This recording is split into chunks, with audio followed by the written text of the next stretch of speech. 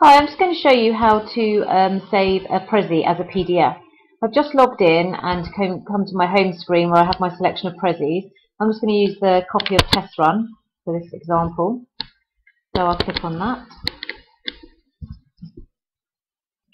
Once you've opened the Prezi that you've been working on, what we need to do is we need to scroll down so that you get to the Command Center options here. Okay, you can do it two ways. You can either go through editing your PDF, your Prezi to get a PDF, or you can go via download. I'll show you how to do it on download. Simply click on the download button.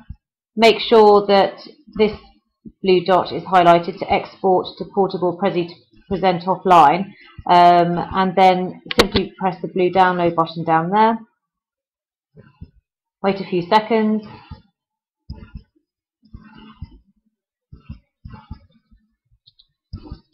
When this screen changes up, say your Prezi is ready, click this link, and then you can either save it, or save as, or just open it, save it as wherever you wish, and that's a downloadable version. Or you can go the other way that I was explaining through edit. So if you just click on edit, which brings you to your edit screen where you first started creating your Prezi. And then if you go to the ribbon at the top, you'll see the following options: meeting, print, settings button.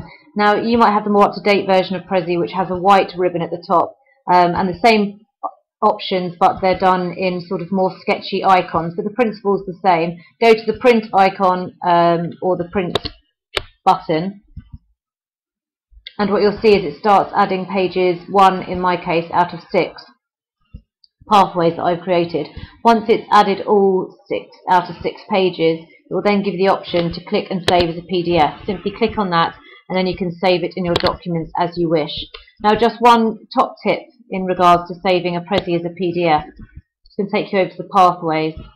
If you haven't created a pathway, and by this I mean the separate sections that you zoom in and out of within your Prezi, the PDF will only save the overall sort of desktop, I'll call it, where you've created your Prezi. If you have got pathways like I have here on this example, the PDF will print out the main overview and then each individual pathway or slide as individual pages. And that's how you save a Prezi to PDF.